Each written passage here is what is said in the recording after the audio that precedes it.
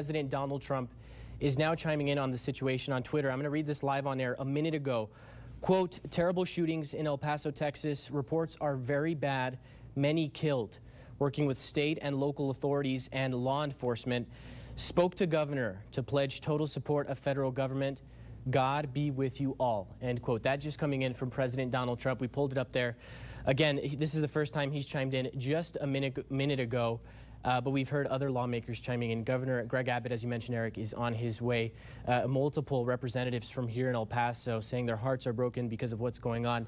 We want to reiterate, though, that we don't have an exact number on fatalities just yet. We're going off of official word from El Paso police. So ABC News nationally is reporting that 18 people have been killed. That's information that we have not been able to confirm here locally.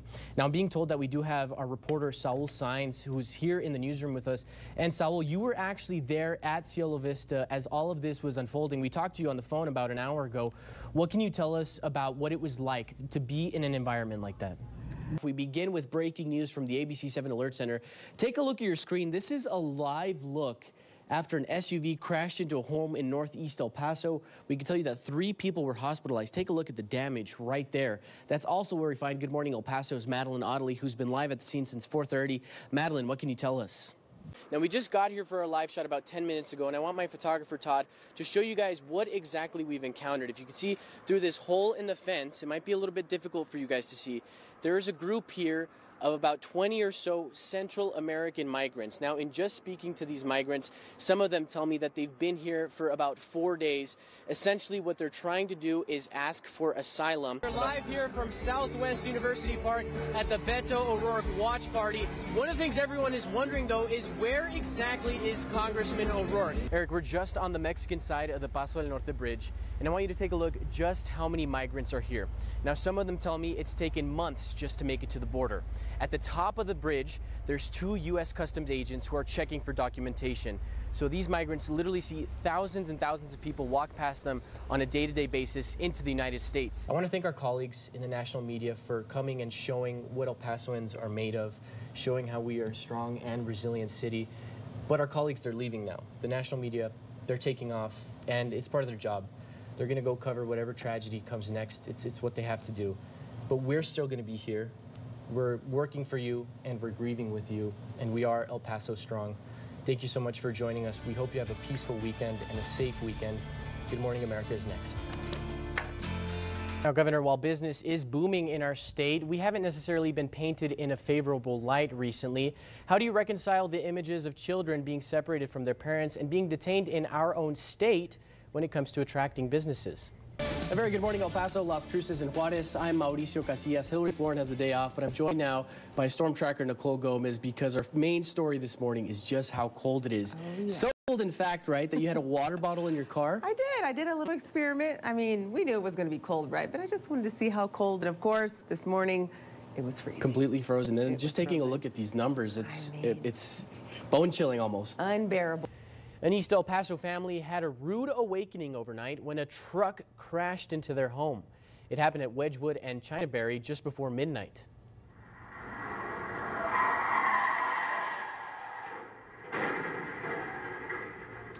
This is security camera footage from a neighbor.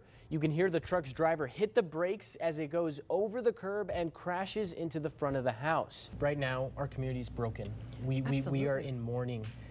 This is something that is going to change the fabric of our community. I've lived here, I grew up here my whole life, just as you have. It's something we've never dealt with, but we're going to see the best out of El Paso. We're going to get the most out of El Pasoans, as we as a community have always shown. We come together, we help those who need it most, and right now, those who need it most, those 15 families who are going to have to bury loved ones, unfortunately. Border at a breaking point. A record number of apprehensions and unprecedented strain on Border Patrol agents. ABC 7's Mauricio Casillas captures a chaos of extremes that define the year and talks one-on-one with the new chief in charge on how she plans to restore order amid the border crisis. It's an ABC 7 original.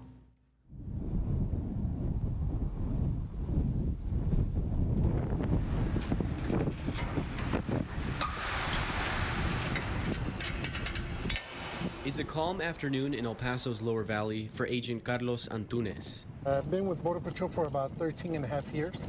Antunes was born in Juarez. Eventually, he moved over to El Paso. He joined the military, became a citizen, and then became an agent. Apprehensions of migrant families and unaccompanied children at the border reached record highs over the past year, and it wasn't easy for agents. As agents, we have family, we have kids at home also there, and then you see these kids, what they're put through, you know, the weeks of being exposed out in the elements of the weather, hot, cold, rain, windy, you know, so it kind of hits home because you have kids that are that age sometimes. But with changes to asylum laws and an increased effort from Mexico to stop migrants from crossing into the U.S., agents in El Paso see families less and less, and instead... You're going to have approximately 7 to 8 bodies. Yeah, 10-4, a little east of the Broadway platform. This is more common. 250, are they north? Yeah, 10-4, they're going to be between the wall and the canal. A group of 8 adults trying to cut through the border fence. They already have eyes on me.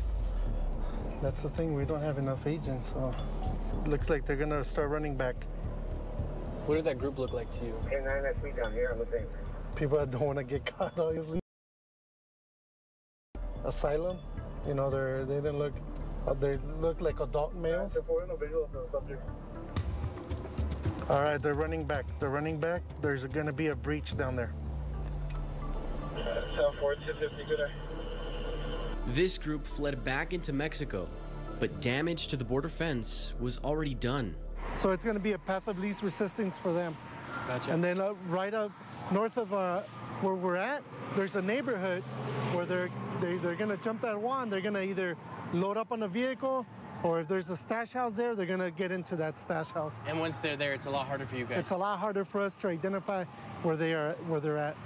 This right here, miles of open terrain, became a rare sight for agents because rather than patrolling in land like this, all of a sudden, they were processing and taking care of migrants inside facilities. And it was this change in duties, coupled with the fact that we saw a record-breaking number of migrants crossing the border, that made things so difficult for agents this year. Exhaustion, frustration. They needed the resources and they weren't getting them. Chief Gloria Chavez was named interim chief in July. Aaron Hull, who presided over the sector during the migration crisis, was reassigned to the Detroit sector.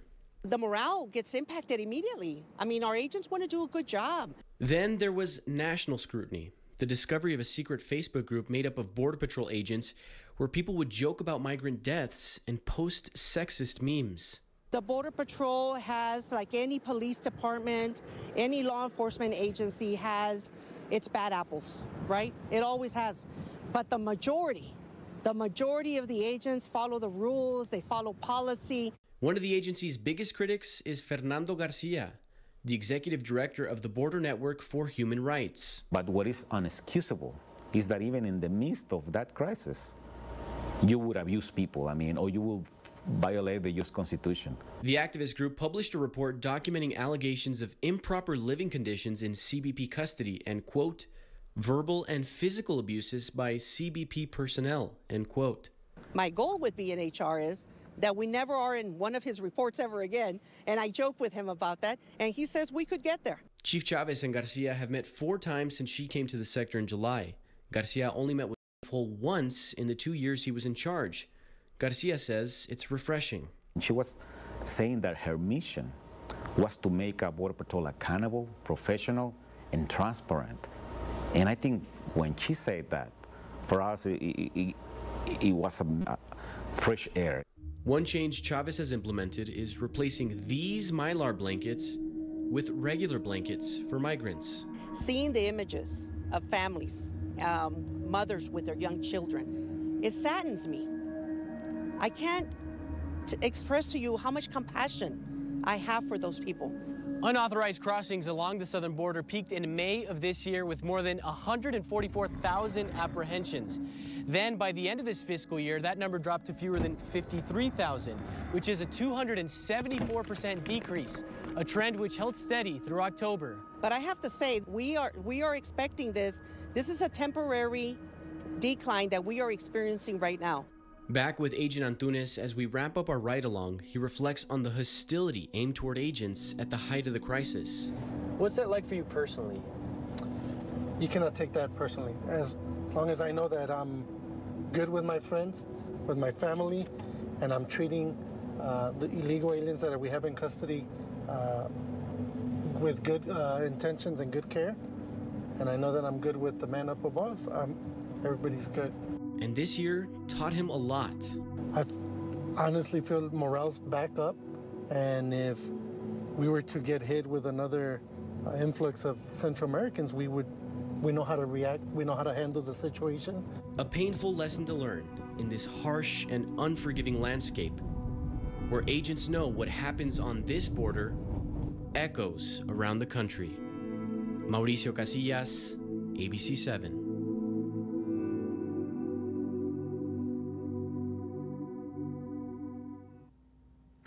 And Chavez says she expects to know if she will be named the full-time chief by the end of the year. And right now on KVIA.com, you can watch the full ride-along interview with Agent Antunes, plus see a breakdown of Border Patrol apprehension statistics during the height of the migrant surge.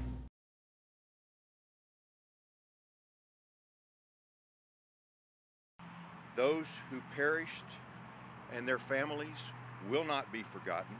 22 columns of light, one for each person who should still be here.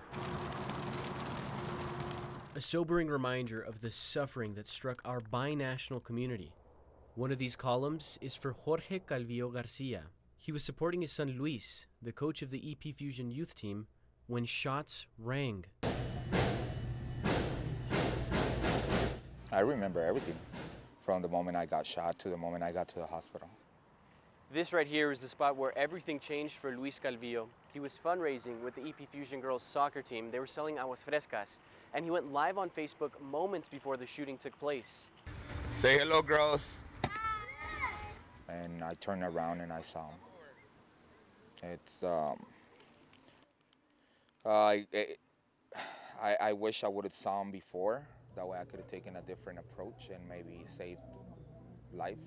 And on the day the Walmart memorial was unveiled, Calvillo and his team were focused on life. 10 Fusion players were there the day of the shooting, each of them escaping without injuries, but forever affected.